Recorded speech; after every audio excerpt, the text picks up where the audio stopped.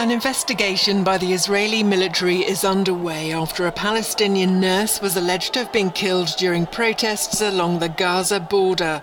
Health officials say Israeli forces shot Razan al-Najar, a volunteer medic, as she was running to a casualty.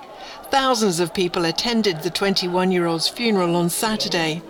Her death has brought the total of Palestinians killed in the weekly demonstrations to 119. This is my daughter's weapon. This is what she was resisting with. On what basis did the soldier kill her? She has been targeted since the first day of protest. So many times she has survived death. She would come and tell me what she went through. Meanwhile, a Palestinian man who tried to ram a tractor into soldiers and civilians in the occupied West Bank at Hebron has been shot dead by Israeli troops. The Palestinian Health Ministry confirmed the man was killed, but officials gave no further details of the incident.